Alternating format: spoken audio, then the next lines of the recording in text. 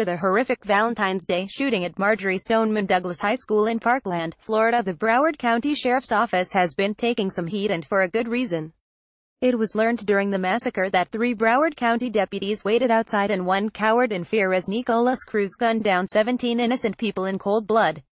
Since then, Broward County Sheriff Scott Israel has been in the hot seat as people ask how this could have happened and what is going to be done to ensure this sort of tragedy never occurs again.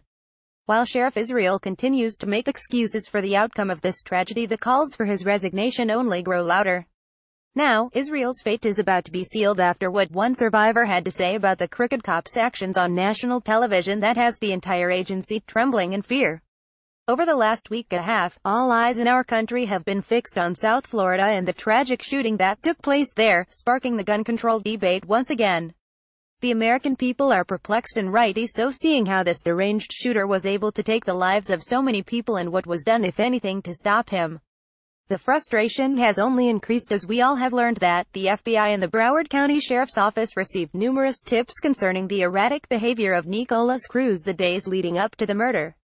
However, the worst of the revelations is that 4 deputies could have put a stop to the slaughter that was occurring inside the high school but chose not to.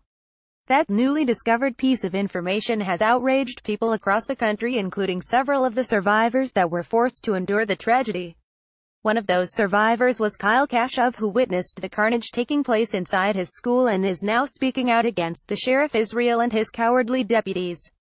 In an interview on Fox News, Kyle Kashuv slammed the corrupt sheriff, stating that he should step down from his position, and that was not all he had to say. Here is more from Breitbart. Sunday on Fox News Channel's America's News HQ, Marjory Stoneman Douglas High School shooting survivor Kyle Kashuv called on Broward County, Florida, Sheriff Scott Israel to resign over his department's actions leading up to and during the Parkland school shooting. Kashuv said, "That is definitely where the conversation should be.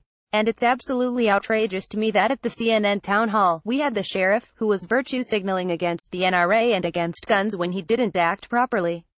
The armed officer at our school waited outside with the sheriff and his men for 4 minutes while my classmates died while he sat outside and waited. Then he turns around and says guns are the issue when he failed to act properly."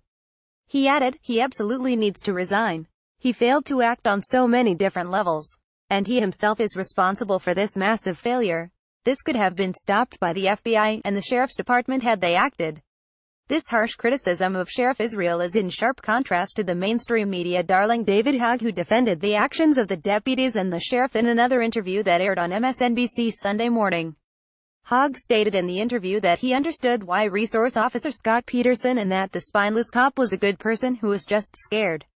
The Hill reported, a student at the Parkland, Florida, high school where 17 people were dead in a mass shooting last week, defended the local officer who did not enter shooting scene.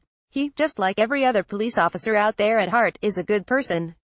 He didn't take action in this event, and I can't explain why. There are no words to explain why he wouldn't take action to take out this individual, but I think it's a good example of if he didn't take action and 4 others didn't, I mean, who does?" student David Hogg said in an interview on MSNBC.